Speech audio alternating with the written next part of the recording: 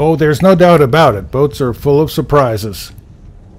You never know what's going to fall out or overboard, especially the skipper of the boat, the one who's running it, the one who knows how to start the diesel engine, the one who's familiar with lowering the sails and coming back for man overboard drill.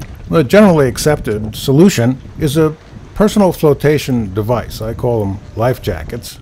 And in fact, the Coast Guard requires we have one for every member of the crew. I keep them in a lazarette hatch in the cockpit.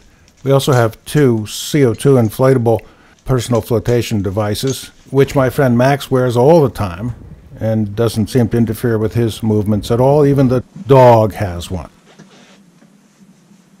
Life jackets. I never wear them. I use a personal safety harness. They can be floppy and hard to put on, so I lay it out first. And once on, I find that I forget that it's there.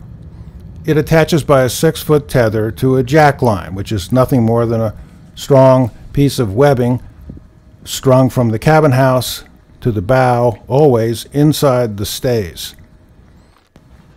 The tether goes around the jackline to keep you on the boat, and here's why. The topsides of modern boats are very high off the water.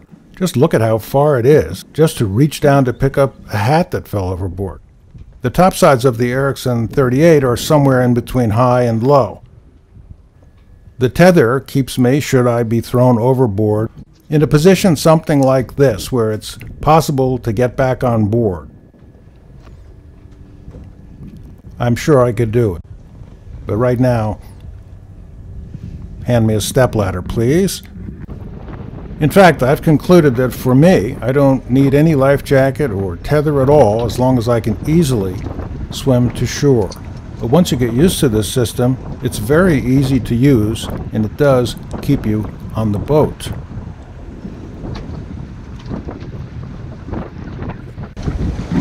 So, Russ, you think you could swim ashore from here? I think it would be a long swim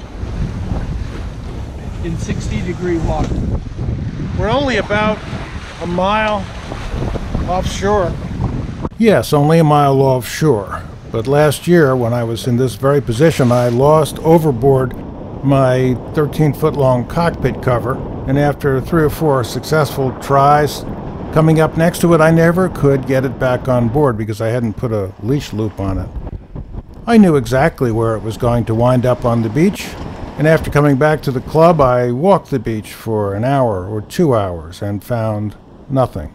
It was extremely disturbing because of the possibility that it might have been a dog, or worse than that, who had fallen over irretrievably.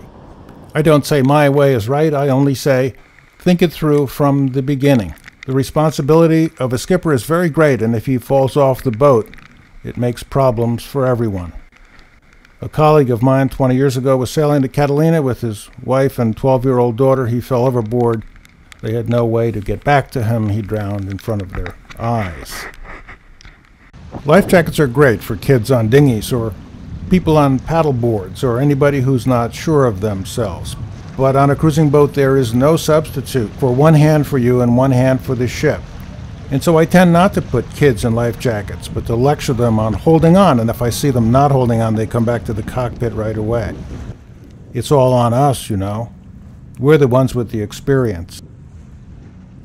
The skipper cannot fall off his boat.